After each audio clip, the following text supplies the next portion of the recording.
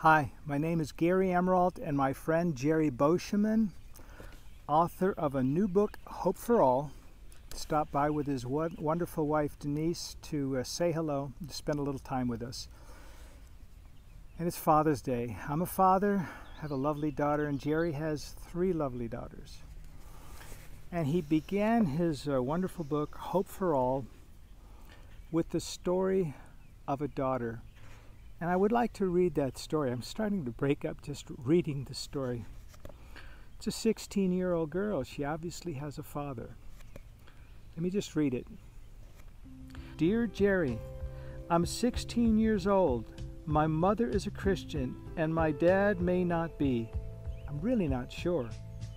My whole life I've been taught of this eternal hell that Jesus is saving me from, and it honestly has been the biggest stumbling block in my entire faith. I could not grasp the fact that God loved me so much, but was completely okay with my dad suffering in hell forever. I would lie awake at night in tears because I was so afraid of hell, and that the people I loved, and possibly myself, could be going to hell. I was so unsettled by this fact that I would get so scared I could not even talk to God. About 3 weeks ago, I saw your book lying on a coffee table and started reading it.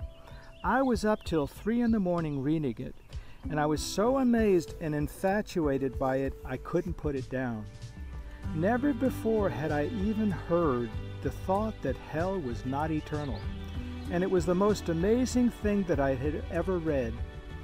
Over the next 2 weeks or so, I kept reading and highlighting it. I actually found myself turning off the TV and reading the book. That's a big deal because I hate to read. Thank you so much, Gerry, for writing this book. I honestly had never loved God, and now I love Him so much it's crazy. This book has changed my life, and I'm so thankful. I feel it's a message too great to be kept a secret. That was the cry of a 16-year-old girl. And here's a cry of an old man, a seasoned Christian, a scholar. Listen to the heart of this grieving Albert Barnes, the author of the famed Barnes Notes. In the distress and anguish of my own spirit, I could see not one ray of light to disclose to me the reason why men and women must suffer to all eternity. I have never seen a particle of light that has given a moment's ease to my tortured mind, nor have I an explanation or a thought which would bring relief to you. I confess that I looked on a world of sinners and of sufferers, upon deathbeds and graveyards, upon the world of woe filled with people who will suffer forever. When I see my friends, my parents, my family, my fellow citizens, when I look upon the whole human race, when I feel that God alone can save, and yet He does not, I am struck dumb. It's all dark, dark, dark to my soul, and I cannot disguise it. It's all dark, dark, dark, he says. How tragic, this compassionate man who dedicated his life serving God, but due to his mistaken identity of God's nature and judgment, he was blinded to the great depth and scope of God's unfailing love for all people. Gerry Beauchemin wrote this book, Hope for All, 10 Reasons God's Love Prevails. And we've been spending the last 2 or 3 days talking about this message of the Father's nature and character and His plan of the redemption of the whole world. My friend Gerry Beauchemin. Thank you, Gerry, for sharing that. I've really been enjoying my time with Gerry and his wife, Michelle. They've become really good friends over the years, and really it's all around this message that we got to know each other. I used to be a missionary in Africa, and I won't go into all the details, but I went on a journey, on a quest for truth, because I heard about this message, and I had a friend of mine who was radically changed by this whole idea that this book and what Gerry's talking about. And so I did some research, and I ran into Gerry and Michelle's website, tentmaker.org. And I'll tell you, it just was such a resource for me. I was able to run into ancient writings, modern writings of people who have really wrestled and sought and weren't satisfied with the conventional idea that God would punish his children forever and ever. And so I just want to thank you, Gerry, publicly, if I can, for the awesome sacrifice and all that you've given to make this website available to the world. It's not your typical website. It's more of an encyclopedia of information. Most of the key writings that I read are available on that site. Why do I feel that God's love prevails? First of all, I would say that God is love and love never fails. And thus, God never fails in his love, and he had also said that God is love and he's a consuming fire. And so there's this thing in Scripture that I think that has made it difficult for us to see the awesome majesty of who our Father is and what his promises to all of us are. And it's not very difficult to see if we would only peel some of the layers over this whole subject of God's judgment and the warnings that we see in Scripture, because sadly they've been misunderstood. So much so that our eyes and hearts have been veiled from the true character of our Heavenly Father, along with all his wonderful promises. God is love, and God is a consuming fire. And what does he consume in his metaphorical fires? He consumes all that is not love in us. There's a wonderful promise that all my life, Gerry, I just never really saw it. And it's right there in John 12:32, and it's coming from the words of Jesus. And he says, and if I be lifted up from the earth, signifying by what death he would die in the next verse on the cross, I will draw all men to myself. John also said a little earlier in the same book, behold the Lamb of God who takes away the sin of the world. The angel appearing to shepherds in the field in the morning of Jesus' birth said, behold, I bring you glad tidings of great joy, which is for all people. I mean, when you start realizing what some of these radical statements are saying in the Scripture, in light of an understanding that God's warnings and judgments come from a Father heart with the intention to transform us, to correct us, to help us understand what love is and what love is not. And I've come to see that in his judgments, he allows us to experience the consequences of our unloving ways. That's an amazing thing. Paul said that, oh, how unsearchable are his ways and his judgments past finding out. It's not clear-cut so much as in metaphorical language, but not so with his promises. His promises are straightforward, and they just spell it all out. Gerry, can I share just a few of his precious promises? This book... Promise to bring it back. I will. That's my copy. Well, I'm not going to read the whole book to you, but I just want to highlight just a few key points. I hope I won't take more than 5 minutes to do this, just to give you an idea of why I'm so passionate about this message. And since we're talking about the book and I have it in my hand, I might as well just turn to it. I'm looking at 10 key points, which I refer to as anchors. I call them anchors because that's what they are to me. An anchor is a thing affording stability, to fix firmly, a source of confidence. I'll just summarize them real quick. I'm sorry I won't take all the time to explain them now because each of the anchors go into that in great detail.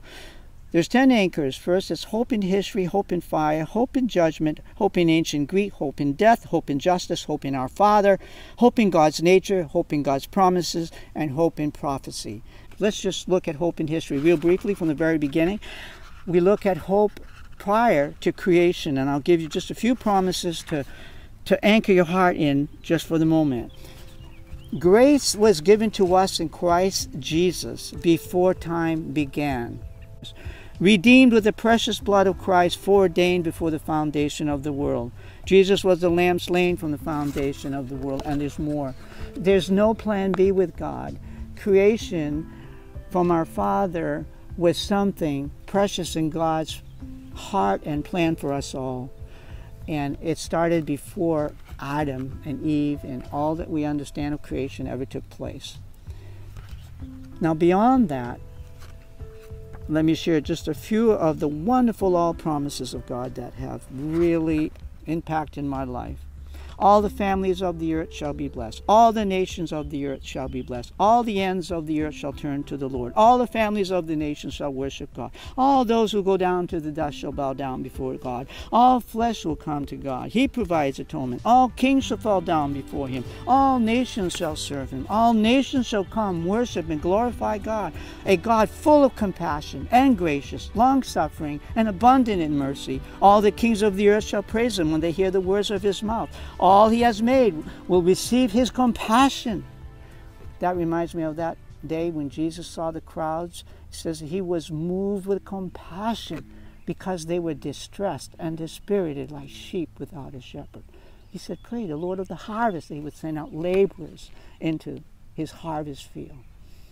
Our Lord's heart longs and grieves and hurts. His heart was moved with compassion when he came to see these two dear sisters that he loved so much, when they had lost their brother, and he traveled for days to get to them, to bring them some comfort. And when he saw them in their grief, the shortest verse of the Bible says, Jesus wept.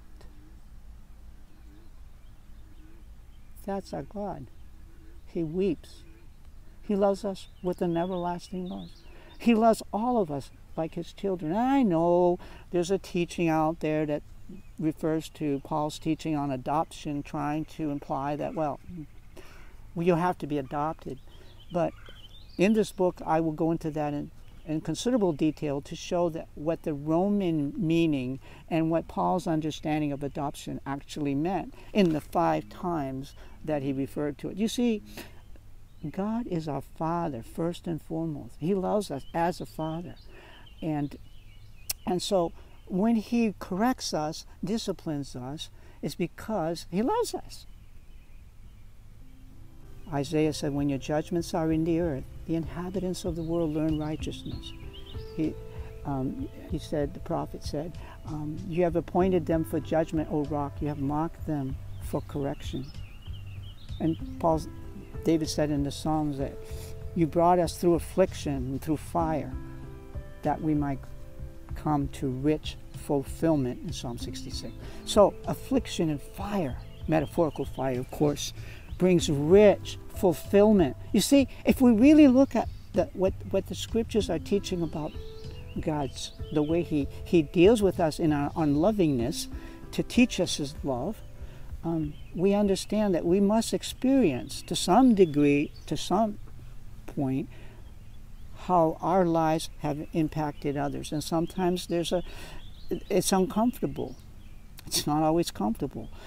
And that's very clearly laid out in Paul's epistle to the Hebrews, whoever wrote the book of Hebrews, where he's talking about God disciplines us as our fathers do for our profit, that we may partake in his holiness, in that way, in all that he is. So, once we understand Jesus, listen to what Jesus said right at the beginning in the Sermon on the Mount. He said, and with what judgment you judge, you will be judged, and with the measure you use, it will be measured. And it's because we need to experience some of the pain we have experienced in order for us to understand what love is, to understand, and it's like a reality check. There's a whole concept that God would torment his loving creation forever and ever and ever, without any hope, like that Bible scholar was tormented in his soul, dark, dark, dark, all to his soul, and that young girl was tormented in her heart about, she couldn't even open her Bible anymore because she was afraid because of this flawed understanding of God's nature and his judgments. I believe that we can fully understand his promises, all promises, some of which I just shared, once we understand what his judgments are really all about. Now, I can accept those all promises. I don't have to say that all doesn't mean all. You know, that's one of the first things that people will come back to us with. You know, they tend to come back. And I have this question at the end of the book, and someone will come up and say, how do you know all means everyone in God's reconciliation of all promises? All means everyone unless the context implies otherwise. Does that make sense? Dr. Keith DeRose, who's a philosophy professor who specializes in languages at Yale University, wrote this. He says, when the domain is limited, there has to be some fairly clear clue about what that limited domain is. He says the biblical writers aren't so incompetent as to mean some specially restricted class that doesn't clearly present itself. So I believe that when we read God's all promises in context, as they are, I cannot see how all does not mean all.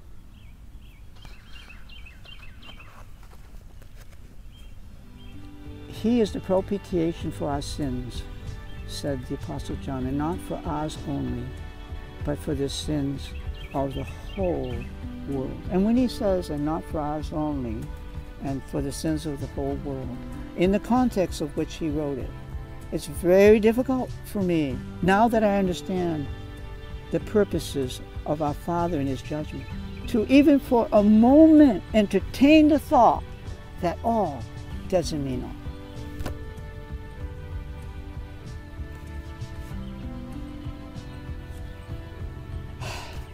It's amazing when you see it. Jesus said, he that has ears to hear, let him hear.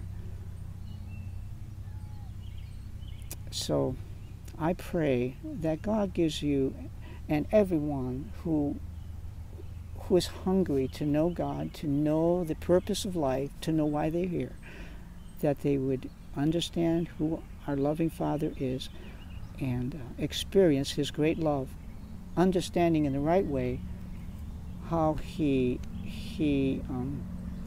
takes care of us in teaching us what we need to learn about love. Thank you.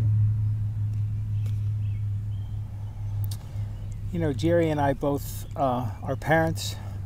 I have a beautiful daughter. He's got 3 lovely daughters. And I have a son who passed away. And we are mortals.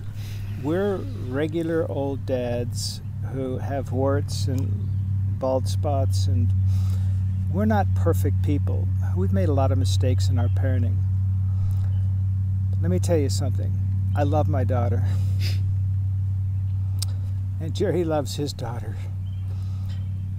And as imperfect as I am, and as a natural dad, as angry as I can get, and stupid as I can get,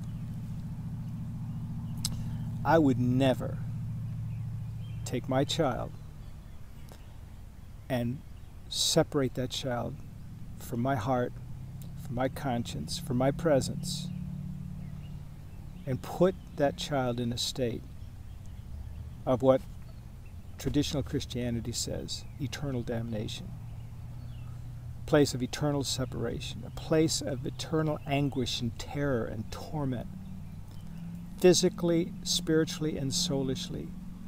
In my heart, as an atheist, I couldn't do that sort of thing. And now as a Christian, as one who knows the love of the Father, who's tasted of the goodness of the kingdom to come, there's just no way that I could do that. And for us, we mortals, to say that our Heavenly Father, who's trillions of times more loving and wise and powerful and patient, to cast hundreds of millions or billions of his own souls, his own spirits, his own children to eternal separation, to terror for all eternity, Today, for me, it's inconceivable. And millions upon millions of Christians are waking up from a gospel of terror to a gospel of hope, to the victorious gospel of Jesus Christ. Jesus said, love your enemies. And he proved it. Instead of killing those who took him to the cross, he allowed them to nail him to the cross. And on the cross he said, Father, Father, Abba, Father, forgive them, for they do not know what they're doing. That's my Father. That's my daughter's father. That's Gerry Beauchemin's father. And that's your Father. That's right. And if you don't know him as that, please pick up Gerry Beauchemin's book. You can go to Amazon.com or his website, Hope for All Fellowship. That's correct. .com. Yes. And if you don't have the financial means or whatever, you tell Gerry, and I guarantee you, he'll send you that book absolutely free. Please, pick up the book.